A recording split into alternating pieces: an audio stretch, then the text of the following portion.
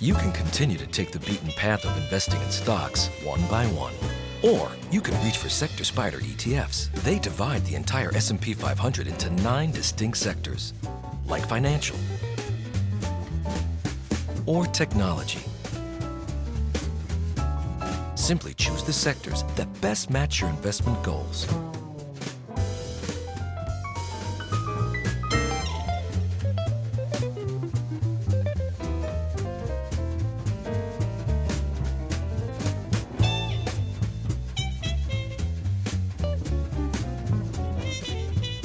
With Sector Spiders, you'll experience the diversification of mutual funds, the transparency of an index, and the all-day tradability of stocks. Ready to harness the power of a stock alternative? Before investing, consider the fund's investment objectives, risks, charges, and expenses. Go to sectorspiders.com for prospectus containing this information. Read it carefully. Visit us at sectorspiders.com.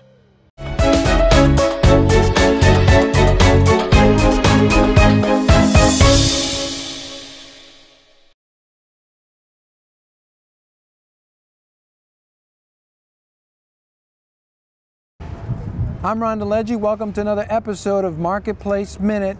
Well, on today's episode, I'm going to do a portfolio report card for Chris. He's a 47-year-old successful entrepreneur.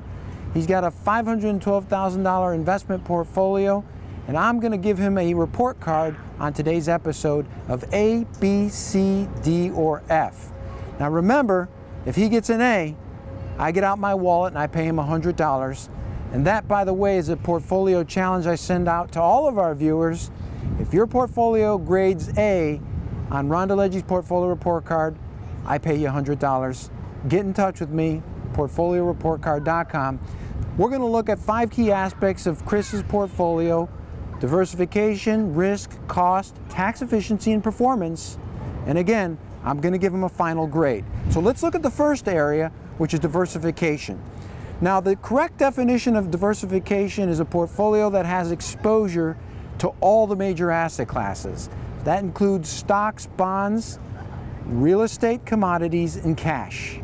A portfolio that lacks exposure to the major asset classes, any one of these 5, is deficient when it comes to diversification.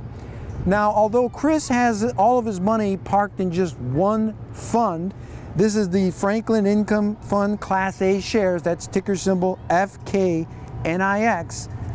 That's the bad news. He's got all his money in just one fund. The good news is he does have exposure to some major asset classes like U.S. stocks, like international stocks. He's also got some exposure to bonds and cash.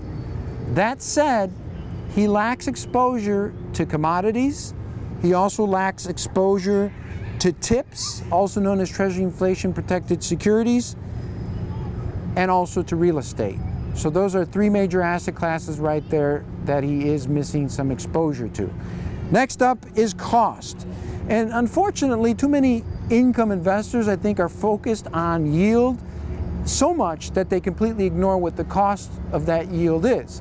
So in Chris's case, he told me very explicitly that the income that he's using for this fund, or taking from this fund, that's his only focus or only concern.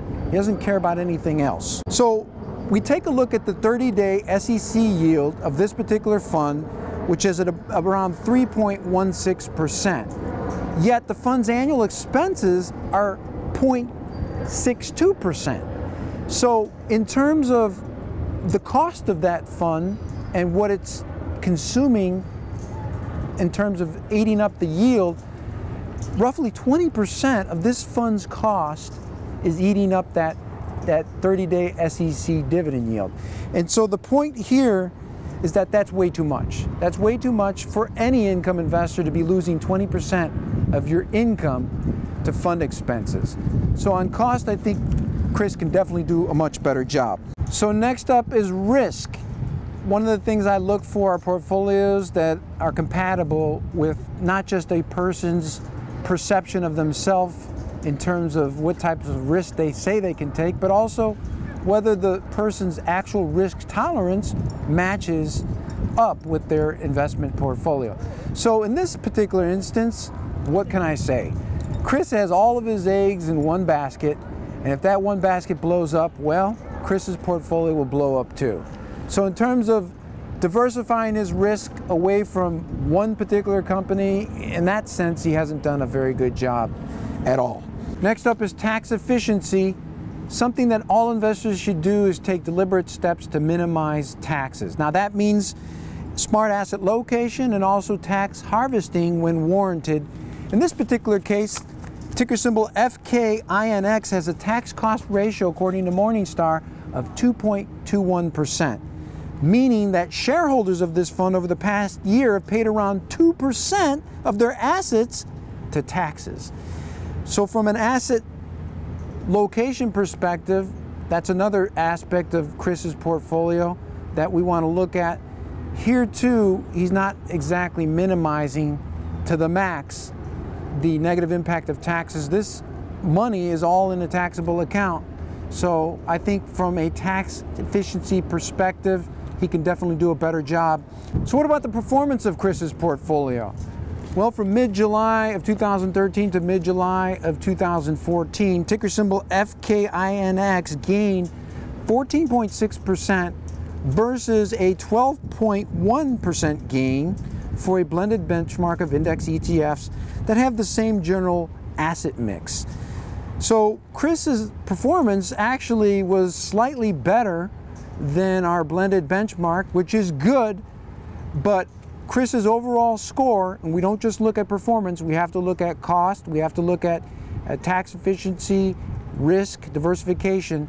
So altogether, when we consider all of these key factors, Chris's final report card is a C.